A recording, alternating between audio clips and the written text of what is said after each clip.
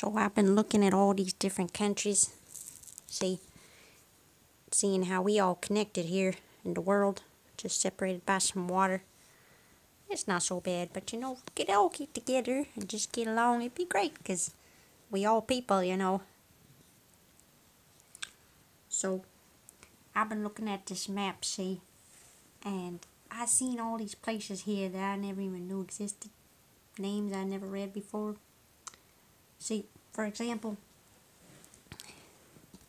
I was looking up around here.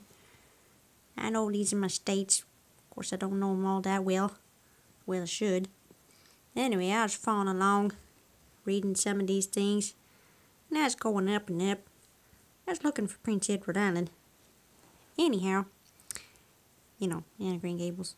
But anyhow, I come up here, and I seeing these names like let's see, Washakanishigi in Canada, and then I found over here Happy Valley, Goose Bay. They happy there because they got geese there.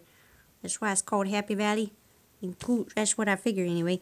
In Kujwak, they happy because they got Kujwak, and Kachonki because they got Kachonki. Yeah, that's why they happy. They happy people out there. I'm telling you. But then the most exciting thing was I found up there Saskatchewan. Saskatchewan. I don't always say it the same way every time.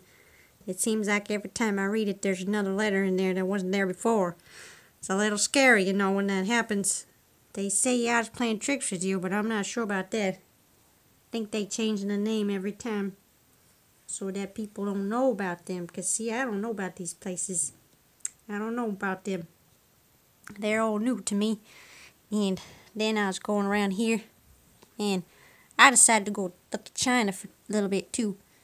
And I found Xinjiang, Beijing, Chongqing, Guangzhou.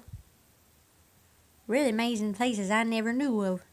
I don't really know how to say them, so I apologize. I don't mean to offend anybody.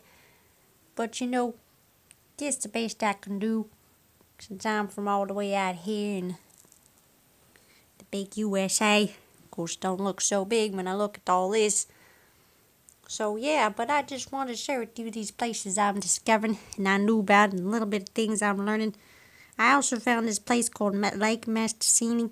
I don't know what that means, but it sure sounds interesting. Must be misty, because it says Mistassini. That's what I figure. So yeah.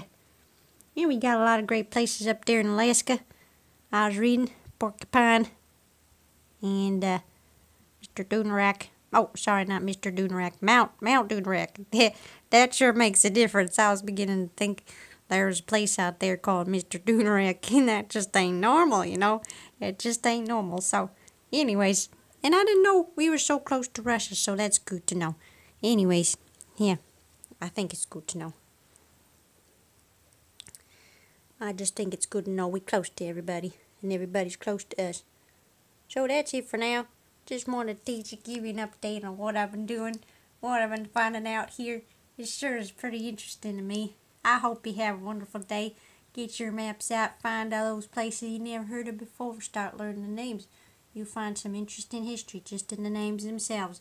So for now, I'll let you go, and I'm wishing you a happy rest of the day or evening, whichever one it is for you. Thank you very much for watching and listening. Thank you very much. Have a great night. Have a great day, whichever it is. Bye-bye now.